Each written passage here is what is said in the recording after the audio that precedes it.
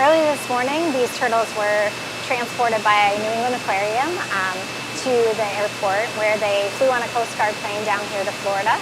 Sea turtles are cold-blooded animals, so they use their surrounding environment to regulate their body temperature. So when the water gets too cold too quickly, they basically shut down.